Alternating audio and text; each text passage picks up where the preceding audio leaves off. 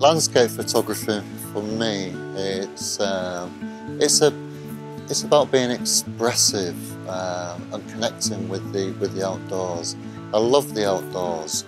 I like being outside, but it's the passion of feeling the elements, connecting with the elements.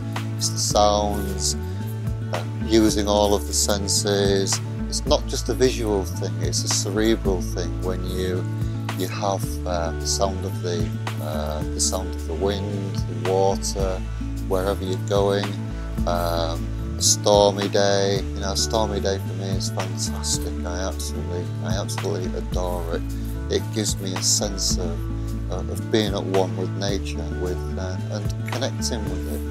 It's something that you have to really enjoy. You have to be out there. Photography allows me to capture that mood, the essence of the landscape, and express it in a way that means something to me.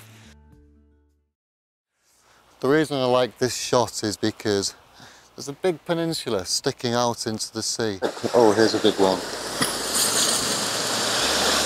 Yes.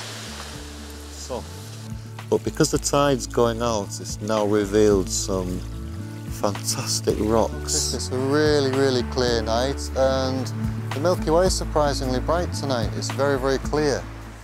The soft grad, which goes from soft in the middle to dark at the top.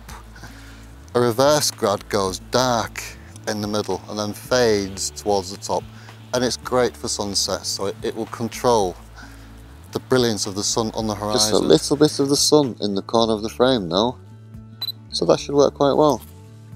Let's try. Yep, a little hint of sunshine in the corner. Any small movement and it will come right through into the shot. So you've got to be really careful and make sure you don't move. The worst thing you can do is pack your gear and go home, because you can guarantee something unexpected is going to happen.